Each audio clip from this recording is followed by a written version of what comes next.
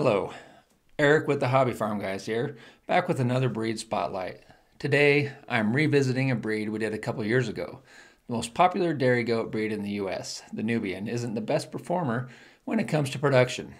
But while Swiss dairy goats produce more milk, the Nubian produces a milk particularly rich in butterfat, making it more flavorful and ideal for cheese making.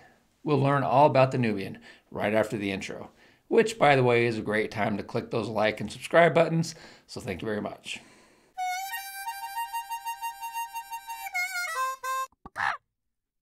Often referred to simply as Nubians in the US, Anglo-Nubian goats are known across the world and are the most popular dairy goat breed in the US.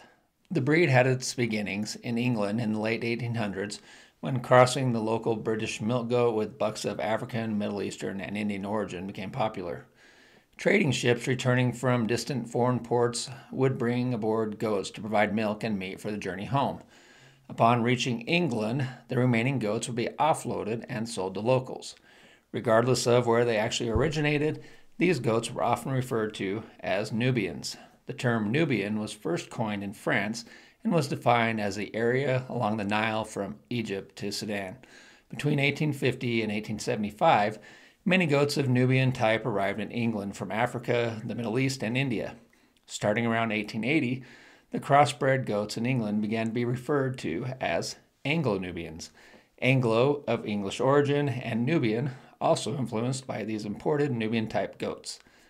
As the exotic look became popular, Sam Woodowus set up a breeding program to produce a registered herd. He started with a Janapari buck, an Indian goat breed used for both meat and milk. They're tall, rangy, slender, and typically horned. Then he imported a Zarabi, a tall Egyptian milk goat with a protruding lower jaw, as well as a Chitrol, a thicker, heavy-boned goat from India, and later a hornless buck of Nubian type from Paris Zoo. He crossed these bucks with native milk goats and selected for quality and consistency in the offspring. The breed was recognized in 1896, and the first official herd book was published in 1910. The first Anglo-Nubian goats hit the shores of the United States in 1896, but the breed wasn't established in America until later. A California breeder, J.R. Gregg, imported 2 bucks and 3 does, and these animals are the ancestors of most purebred Anglo-Nubian goats in the United States today. Between 1909 and 1918, Anglo was dropped from the name in America, and 40 animals were registered as purebred Nubians in the United States. The Anglo-Nubian is a large goat, characterized by long legs, long, wide, drooping ears, large, almond-shaped eyes, a wide forehead, a convex Roman nose, and a short, glossy coat. The head is carried high and may be polled or have small downward curved horns. In nannies, the coat is short and smooth. In billies, it's somewhat rougher and longer.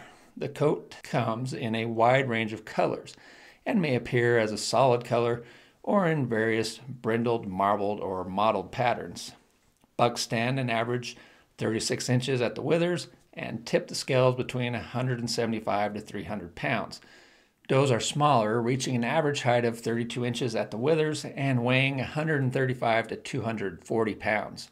While the Anglo-Nubian is an all-purpose goat used for meat, milk, and hide production, it's typically classified and thought of as a dairy breed. And with Nubians, it's quality over quantity. Most Swiss breeds provide more milk, but the Nubian produces a milk of higher butterfat content, producing on average 6.5 pounds of milk per day. Nubian does produce milk with a butterfat content of nearly 5%, giving the milk a richer flavor and making it prized for cheese production. With protein levels averaging about 3.5%, Nubian milk has high levels of the alpha S1 casein, an important protein in cheese making, and a huge goat milk benefit. Another benefit to Nubians is their long breeding season, making it possible to produce milk year-round. They typically birth twins or triplets. Due to their Middle Eastern heritage, these goats can live in very hot climates. While heat isn't an issue, they don't cope well with the humidity, and this is a breed that has a reputation of hating rain. Friendly, these animals enjoy the company of herd mates and their keepers. They'll often nuzzle and brush up against you to display affection, but that can also be a negative. When they're craving attention and not getting it, they'll complain about it loudly and incessantly. Both Steve and I have kept Nubians and can attest to the noise level, and it's annoying. Sometimes described as stubborn, these goats are intelligent. They simply know what they want and what they don't want. And if they're getting what they want, expect them to be easy to manage and loving. But if they aren't getting what they want, expect them to complain, often and loudly. But they are friendly, calm, good-looking breed that produces a flavorful milk. Oh, and baby Nubian kids are some of the cutest animals on the planet. That's the Anglo-Nubian goat. If you have experience with this breed, share your thoughts below. Thanks for watching. Remember to like and subscribe, and happy hobby farming.